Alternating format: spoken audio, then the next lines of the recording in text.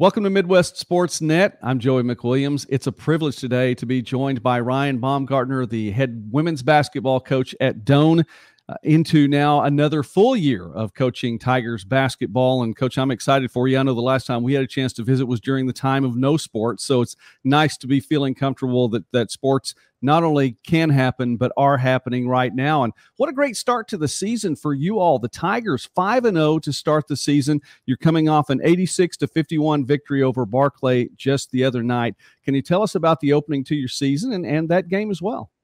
Yeah, it has been a really good start, and it's crazy how we're already 5 games into the season.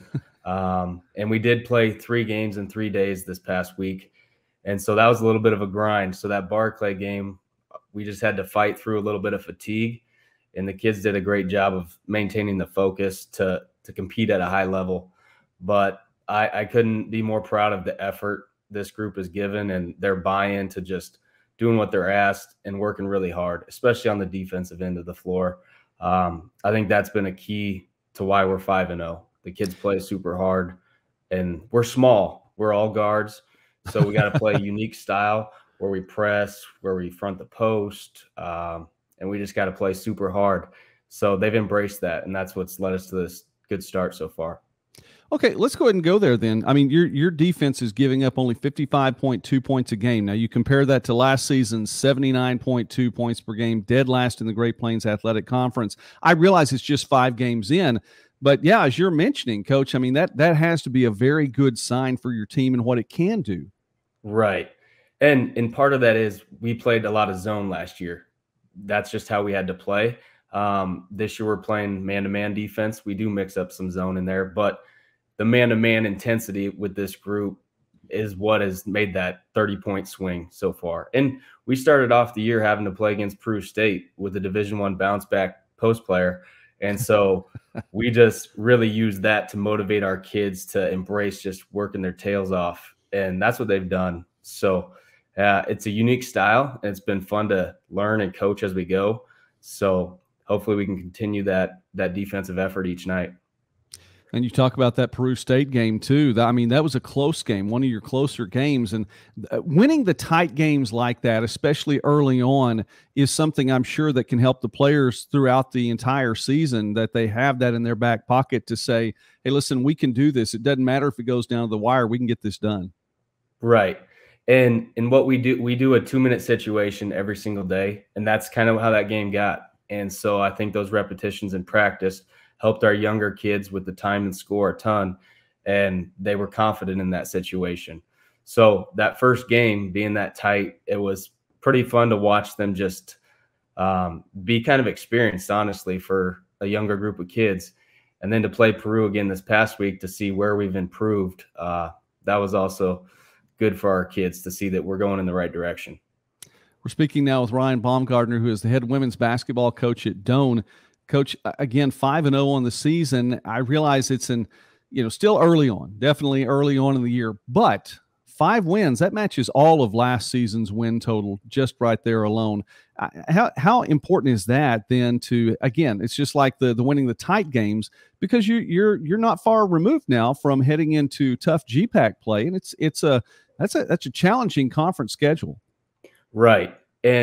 And that's what we told our kids Saturday after that 5th game is we're going into the GPAC. It's an entirely different world out there.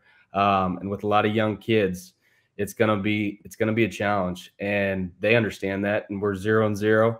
And so they've got that mentality of we got to go prove ourselves again. So they're never satisfied, this group. And that's what's been kind of cool. And our upperclassmen have helped lead that. Maddie Davis and Ashley Teaton, our 2 captains, have been great at keeping that mindset, and they're never satisfied, and they just come to work every day. So we're excited for the conference play. It's going to be tough. Absolutely. Coach, it's a relatively young roster again this year. I know you had a young roster last year, but you look at the, still many sophomores, freshmen, and on the roster, and you're getting good play from them. Go ahead and address that then. What are these upperclassmen bringing to the table? How are they providing leadership? Yeah, their leadership with their voice and their accountability. Man, Maddie Davis, no one works harder than that kid. and she's the loudest voice in the gym every day, and she brings it every day no matter what. And I get on her harder than anybody else, and she just takes that and runs with it. And I think that speaks volumes to her character, and nobody has excuses then. They got to match that intensity. And Ashley Teaton does a great job too. She's very much like Maddie, and so they've just brought those freshmen along, and they've been it could always be touchy when young kids come in and play, right, and take some minutes away. But our upperclassmen have been very unselfish. They want to win, and so they've just embraced the abilities that these freshmen have, and they understand that they help us. So it's been good so far. Recruiting is important, and I know that's a big deal, and you've been able now then to recruit some now in your third season there at the helm at Doane.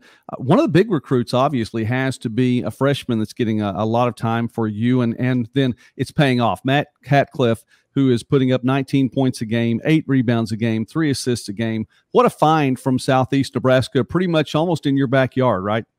Yeah, it was. You know, Mac is a special player. And she's another one of those kids she's just so even keel that no matter what, she's just the same player all the time. And I think that's really helped her get off to this fast start. But we knew that what she is capable of, and she's a big time competitor. So she's just going to bring that energy each night. And she loves to win more than anybody else. And she's used to winning. And that's why we recruited her. And, you know, so we're excited about Mac, and there's a couple other freshmen in this class that are right there with her, with Callie Staples from Broken Bow.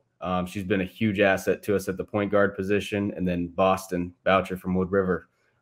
She can really shoot it. So those and then Ava Keel from SCOTUS has been incredible for us defensively. She's super smart. So those 4 kids have done a ton for us in that recruiting class.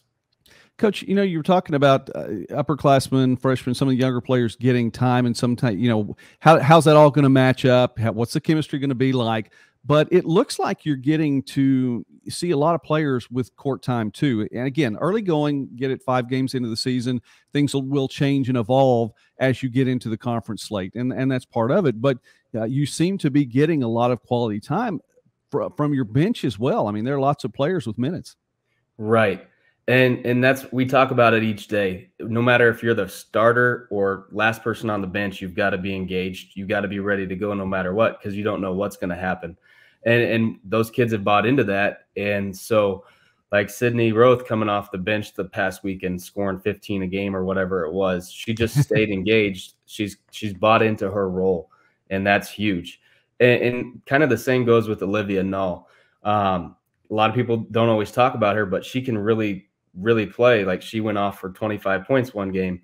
Well, Liv can do that, and because she just keeps competing, and she's in that same. All of our kids are like that. They just stay in the moment, and they keep competing and just do their role, and that's what's been really fun so far. I don't think Olivia Null is going to be a secret for too long with the numbers that she not only has put up but can put up too. I think that they're going to know she's out there, Coach. I know it'd probably be nice to keep some of the players a secret, but it's going to be tough as they continue to excel like they're doing.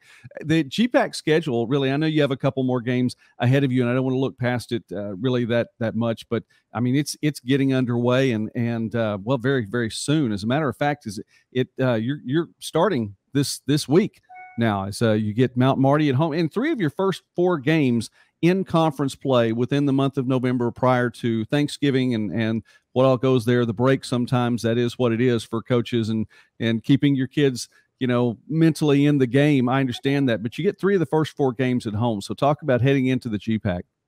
Yeah, that is nice. It seems like we've always been on the road to start GPAC play recently.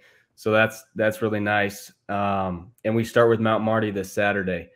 And they're always a team that can really shoot it, and they shoot a lot of threes. So we have to be really, really good on the defensive end. They got a lot of guards that can really shoot it. So, and that's going to be like that every night in GPAC play. And then we follow up with Hastings the following Wednesday, and Gina always has them well coached, and they're going to play really good defense. So there's never going to be a night off.